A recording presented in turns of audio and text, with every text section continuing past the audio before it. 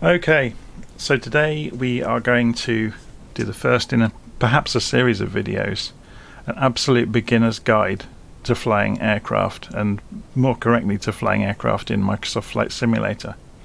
So if you've never flown an aeroplane before, you maybe messed around with video games and maybe you've gone wildly out of control, so I thought it might be useful to do an absolute beginner's guide of how airplanes work and to actually demonstrate some of the concepts.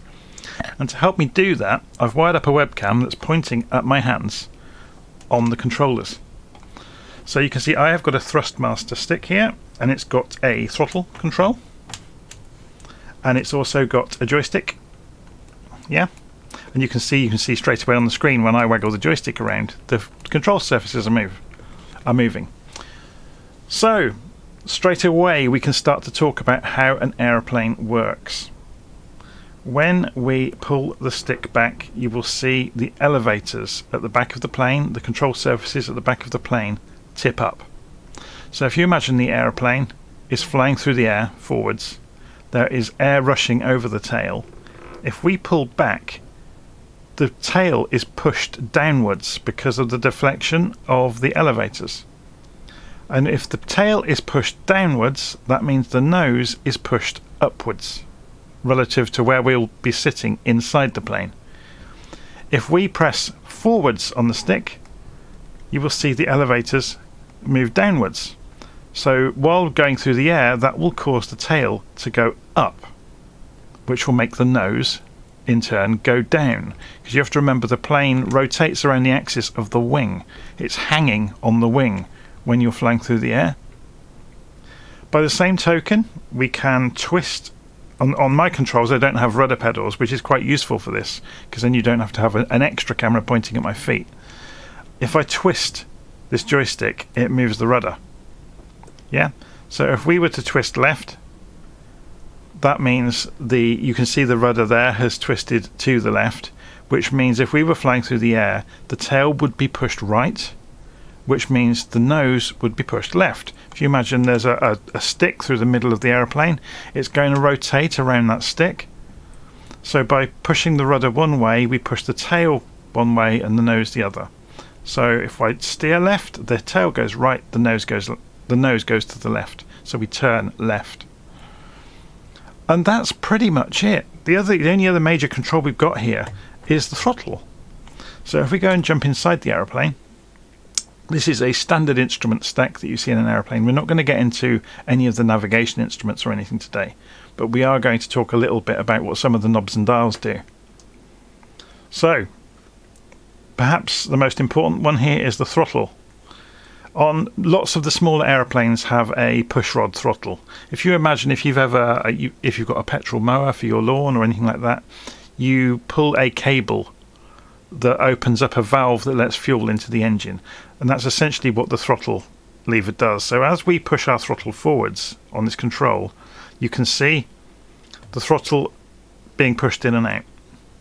Yeah, so all it's doing when you push it forwards is actually opening a valve on the engine that's letting fuel in.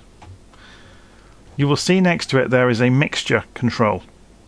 Now at the moment it says cut, so by default when you leave an aeroplane on the ground you cut the mixture. But if we push it all the way in, you can see it's got a percentage. When it's pushed all the way in, that is taken to be a rich mixture in a Cessna. When you pull it out, you are leaning the mixture out. Now what does that mean?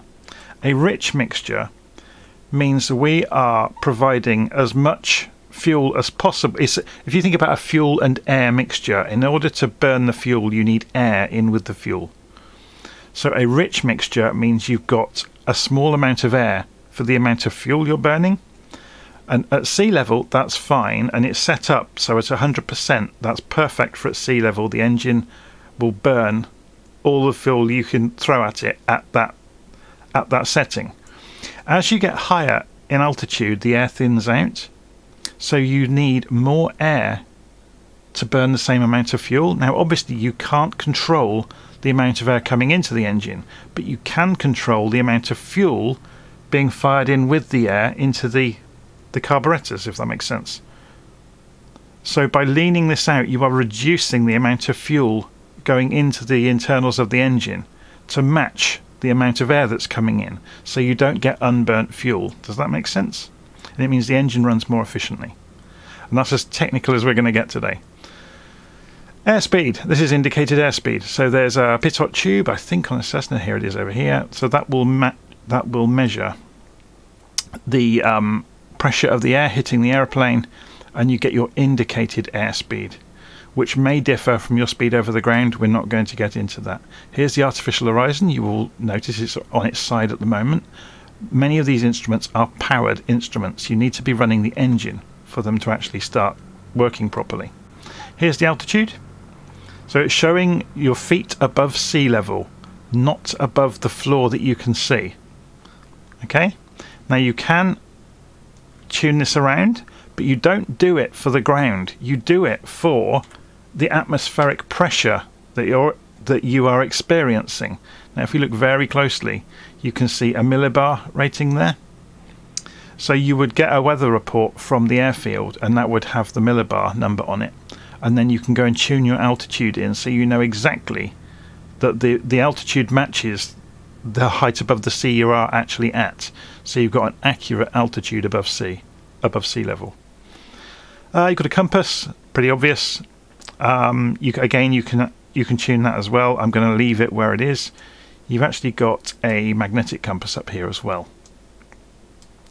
So what else have we got? Vertical speed, so the amount you are travelling upwards or downwards in the air once you're flying along will be indicated on here. So, and that's all we need to know for today. So to get the engine, or to get the Cessna started, we have moved the mixture to rich, or 100%. We are going to turn on the electrics. I don't think we need to use the primer in Microsoft Flight Simulator, but we'll soon find out. The parking brake is on, and we turn the key. Now it shouldn't start. Is it going to start? No. There's a very good reason for that. If we look further down here on the floor, there is a fuel switch. So we have to turn on the master switch for the fuel to allow the fuel into the engine. So if we look outside, the fuel in a Cessna is held in the wings. So it is gravity fed down into the engine. So unless you allow the fuel, this is the master tap for the fuel, unless you turn on that master tap, the fuel doesn't get to the engine. Yeah? So now if we start the engine, and it's running. Okay? So, time to use controls. There's a bit of a kind of a discrepancy in Microsoft Flight Simulator that it doesn't give you a difference between nose wheel steering and rudder, but on a small airplane it doesn't make any difference. They are usually linked. So if we go and look outside and we move the view around, you will notice when I twist the rudder nothing happens to the nose wheel. Now watch what happens if I start moving forwards. So I have to come off the parking brake first, so we have to push this in, and you will notice that's actually animated really nicely in the simulator. Yeah, when you put the parking brake on or off, you can see the pedals move, because in the real aircraft you tip the pedals to brake. Yeah, so when you're going down the runway you tip your toes forwards and that brakes. Okay, so I've come off the parking brakes.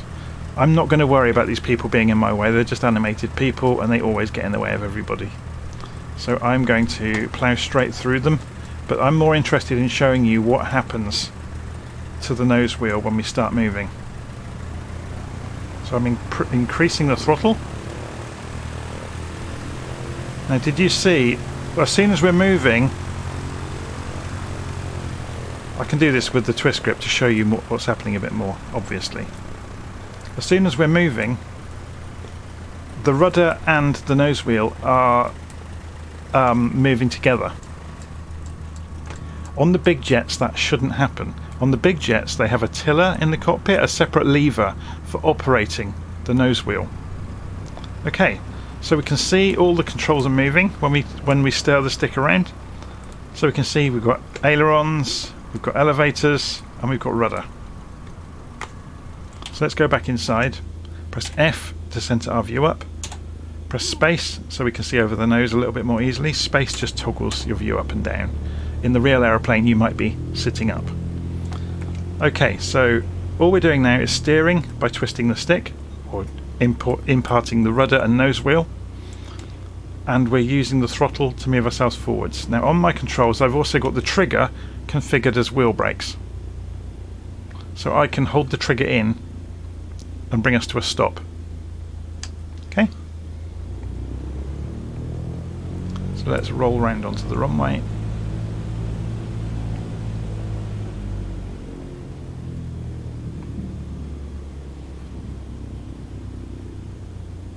So we are at Booker Airfield in Buckinghamshire in England. It's just down the road from where I live, so that's the only reason for choosing it. So let's stop on the runway, ready to go. So what we're going to do now is increase the throttle to full, and then the plane will be pulled to one side, at first by the engine and secondarily by any crosswinds that happen to be blowing across the airfield. Now usually in Flight Simulator, if you look carefully, you can see a windsock. I'm not sure, it's over there, look, you can just about see it if we zoom in. So it looks like we're going to have a very slight tailwind, because the angle of this dragging would give you an indication of how fast the wind is. So if we look from this view, yeah, you can just about see the windsock. So it's not ideal that we're taking off with this kind of very slight breeze, but we're not going to worry too much about that. Okay. So, full throttle. I'm immediately having to twist right to hold the torque of the engine, which is trying to pull the plane to the left. But now the wind is starting to affect us, and the plane is starting to go right. So we've obviously got part of the wind is coming from the right, pushing the tail left. So once we've got enough speed up, I'm watching the speed at the bottom left there, we're going to pull back. That pushes the tail down, lifts the nose. The air gets under the wings and pushes the plane into the air. So we're now just using the stick. So if I push forwards, nose goes down. If I pull back, the nose goes up. The sound you heard then is a stall warning, or actually it's an angle of attack warning. If you imagine the plane is always skidding through the air, it doesn't fly in a dead straight line, it kind of skids along. And if the angle you are skidding at becomes too much, the wing stops working and you hear that sound. So we'll go around a tight corner, so I'm going to use the ailerons to tip us over, and we'll pull and pull and pull back, and you can hear the warning. That's because we are skidding the plane around the corner and the angle of the wing to the air is too much. Now that sound is actually made by a kind of a more expensive version of a child's toy.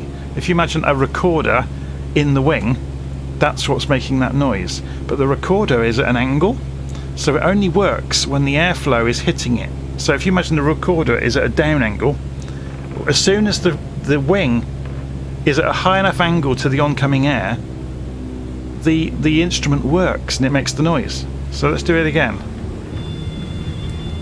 Yeah? You can do the same thing just by going slowly. Remember, we're skidding through the air.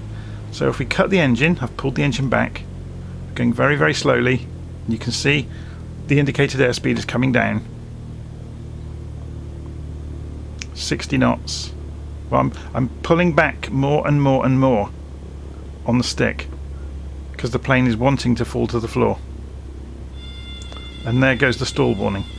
Now one wing will usually stall before the other because they're not perfectly the same as each other. So I'm now pulling back as hard as I can, and the left wing has stalled first.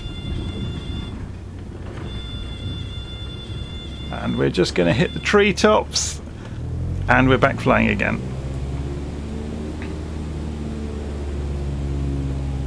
Okay, so let's get into some basic flying controls. So I've got trim set up on the hat, so you can see if I let go, the nose is falling to the floor. So I can actually trim the elevator by pulling back on this small stick, which means I'm effectively pulling back a small amount all the time by doing that. Yeah? So now I don't have to anymore.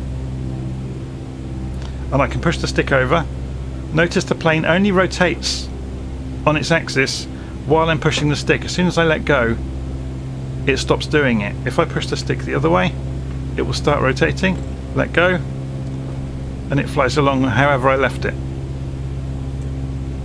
If I push left again till it's upright, we're flying along quite happily.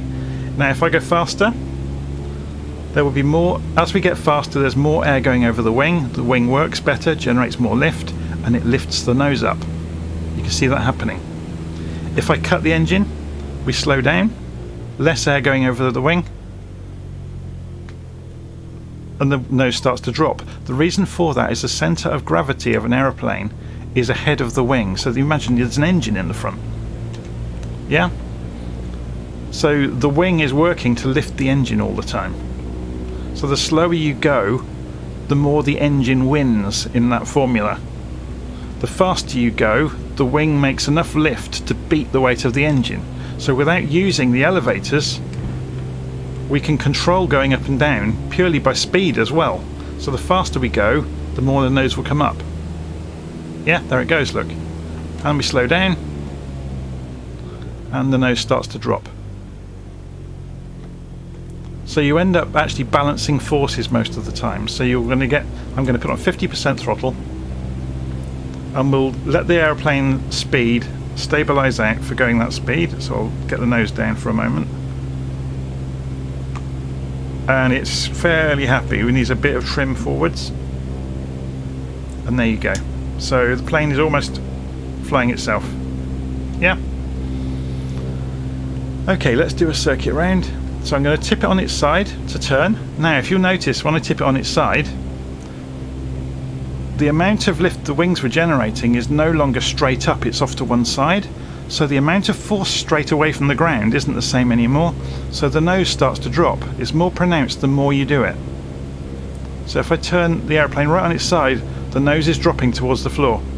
That's because the lift we are generating is at an angle to the ground. It's not straight away from the ground. If we lift the plane back to level, we've obviously increased in speed as we dove towards the ground, and now that's resulted in more lift. Nose comes up, and then it balances. Look, we went uphill, the plane ran out of speed, the lift ran out, and we're back level again. And it will keep doing that.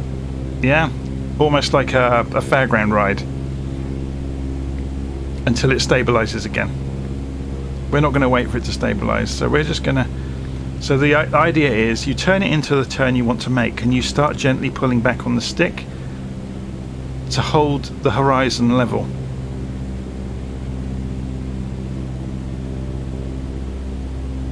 Yeah, and you can just keep turning all day long. As long as the engine's running, you can keep turning. It's worth pointing out, I've only got 50% on the throttle. It's halfway on its travel. You very rarely need to be running full throttle in an aeroplane, and indeed in most aeroplanes it will actually damage the engine if you run full throttle for too long. Generally, the more powerful the engine, the more damage it's going to do, the more you run it at full throttle. Quite strangely, the big jets, if you go fully manual, things like the 737, you can go quite far beyond what they regard as 100% throttle, and it will let you do it, but obviously you can damage the engine in doing so. You know, if you leave it on it for 10 minutes running at say 104% or something crazy. But it's there for emergency use. Okay, so we're turning there. If we turn back the other way, so we could actually trim the elevators to keep the nose. So I'm just doing that now with that switch, pushing forwards and backwards, which is the same as pushing forwards or backwards, but only a small amount. The problem with trimming for a turn is you don't keep turning forever typically, and you'll want to come out of the turn eventually.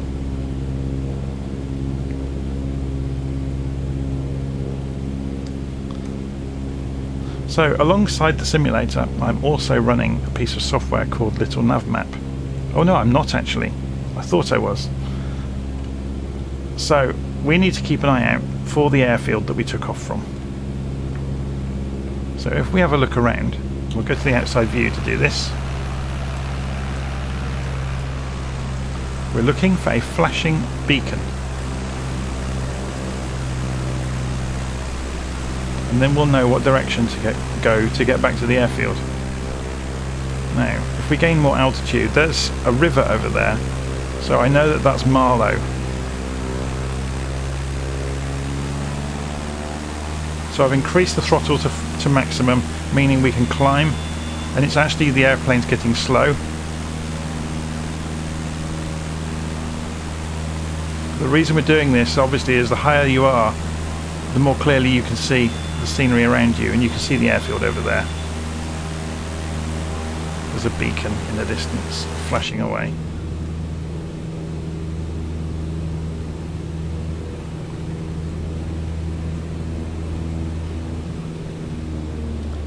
Okay, so that's the edge of Marlow. That's High Wycombe. Yeah. And that's the River Thames over there that's snaking past Marlow. Okay. So you can see the beacon, that's the beacon at the airfield. The runway is in that flat field just there. So we are going to use the ailerons to steer aeroplane towards the direction we want to go. You'll notice we haven't really used the rudder since we took off. If I use the rudder, you see what it does. It skids the plane sideways. And you'll also notice it's affecting the angle the plane is meeting the air. So if we twist hard right, the plane starts to go into the ground, or the left wing came up. The reason for that, if you think about it, if we twist the aeroplane to the right, the left wing hits the air first and generates more lift than the right wing. So the left wing goes up. If we do the same, if we turn right and don't do anything else, the right wing goes forwards and generates more lift than the left wing. So the right wing goes up. Turn back. So just by turning the plane on its side and pulling back gently is a much more controlled way of turning than forcing it to skid round a corner with the rudder. Yeah? You can hear the plane groaning when I do that.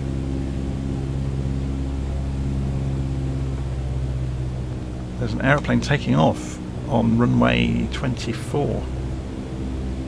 So we're going to turn right to 60 degrees in a moment. So if you remember, we looked at the instruments. We've got the compass down here.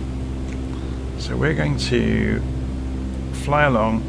We're at 1,000 feet. We can see here the small needle is thousands. So we've just come up to just gone 60 degrees.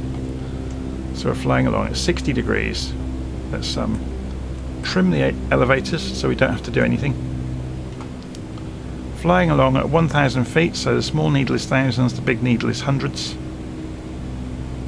There's the vertical speed, so we're going ever so slightly up. But now we're going ever so slightly down. But remember, when we go downhill, the plane picks up speed and the wings generate more lift. So the speed is ever so gently increasing. Lift comes up because of the speed, and we generate more lift, and the nose comes up, so we're going up again. So without touching the controls, I'm just letting the aeroplane fly through the air and do what it wants to do. Now while we were doing that, the crosswind has pushed the tail round. Yeah, so we've moved away from 60 degrees. So you have to remember, if we look outside, if you have the wind hitting the aeroplane from the side, there's this great big slab here that is going to cause the aeroplane to rotate towards the direction the wind is coming from. Like a weather vane. Does that make sense? So you can see the runway over there. So we are going to turn in by tipping the ailerons to rotate the aeroplane, then hold, just pulling back ever so gently.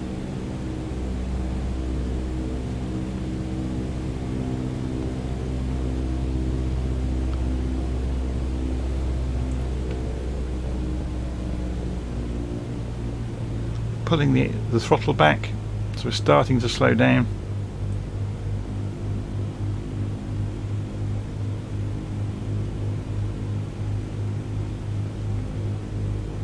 There's the runway, so we're a little bit off to the right, so we'll carry on turning past the runway for a few moments. Throttle back to idle. And going to drop the flaps. I've not really talked about flaps, so we'll come back round and I'll talk about flaps in a moment.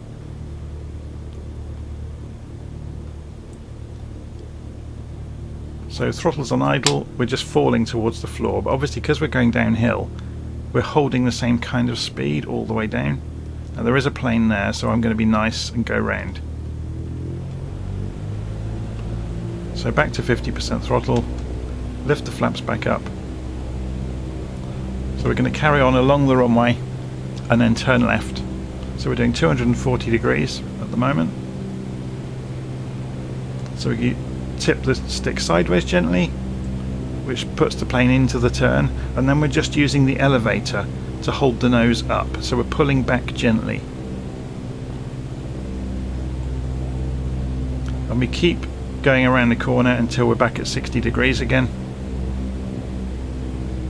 We could even increase the power and climb, so pull back even more to raise the nose to get us back to 1,000 feet. Okay, so we're now back at about 65 degrees, so we're still pulling. If we watch the airspeed indicator, we're getting really slow. We're only doing about 50 knots, which isn't great, but we're up to 1,000 feet now. Now if we level out and watch the vertical speed to know if we're going up or down, then we can come back to 50% throttle and we could use the trim. Now let's describe what the flaps do. So in normal level flight the plane will happily fly along at a given speed, so you can see here we're doing sort of 70 or 80 knots and it's quite happy doing that.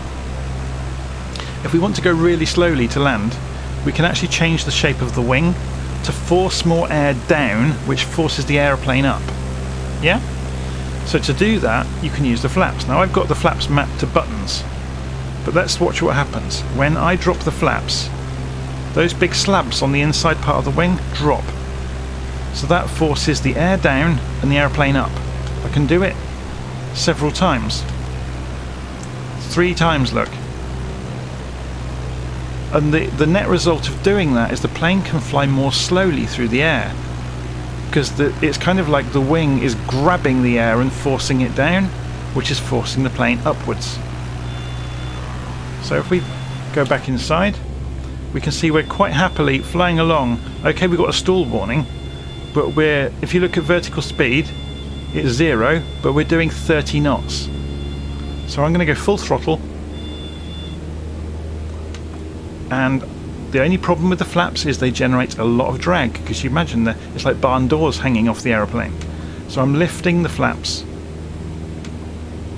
and the speed is coming back.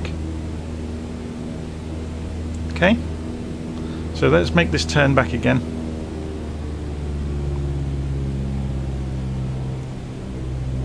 So we're up to 1,500 feet. We've got very high while we were doing that. So I'm going to cut the engine completely back to idle, and we're almost gliding back now. So we should see the airfield out in front of us soon. Yep, there's the runway. So let's drop the flaps 2 notches. We don't need all 3. Now the other benefit of having the flaps down is when we lower the nose to fly towards the runway, the plane is not going to accelerate because they produce so much drag. Yeah, because those big barn doors hanging down into the airflow, if you look sideways at them, or let's sit down in the seat so we can see them, with these hanging down, that's a lot of drag, that's a lot of surface area that's hanging in the air now. It stops the plane accelerating as we drift back down to the ground. If we didn't have the flaps, we would keep accelerating like a roller coaster. So they kind of have 2 duties on landing. We can slow the plane down as we descend from the sky, and they allow us to go more slowly.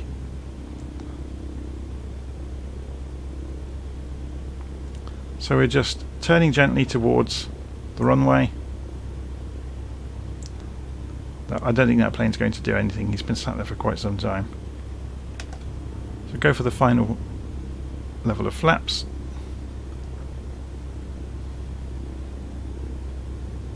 And we pull up. We are now skidding along through the air, look, with the nose high in the air, and there's the ground. Now, did you notice the plane kicked to one side? People seem to think that's not realistic. It's absolutely realistic. As soon as the tyres touch the ground, they provide what you might call a moment, a pivot point for the aeroplane that's fixed. So the wind hitting the tail will suddenly rotate the aeroplane around the point the aeroplane is touching the ground, which is what you saw.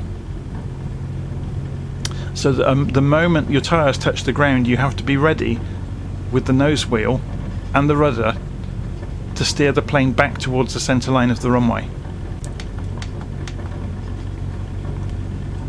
Okay, so I wonder what that person's doing. They've been sat there for quite some time. Perhaps they're playing around with the cockpit trying to figure out what they're doing. They really shouldn't do that on the start of the runway though. They should do that on a taxiway. Or sorry, on a parking area. So we're going to divert back across to the buildings. This is just a stock scenery for Booker, by the way. You can get a massive upgrade to it that makes it look exactly like the real place. It's not very expensive, but I'm quite happy with using it out of the box. And this plane's an out of the box aircraft as well, so if you wanted to replicate this flight, you can. Okay, so let's go and park up. Back where we started from.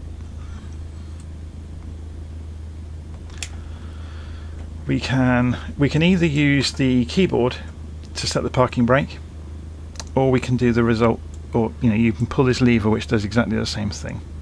Okay, so to cut the engine, we can turn the key, and you'll see it will slowly die. Just keep an eye on it. There it goes. We can turn the fuel back off. We can turn the switches back off. Now, in a real flight, I was just concentrating on the controls of the aircraft. In a real flight, you would be looking at the lights as well. So you would have switched the lights on. You would have perhaps communicated with air traffic control, or Unicom, as it's called, as well. We didn't do any of that. We were just interested in operating the aeroplane today. So there's a lot of things we didn't do.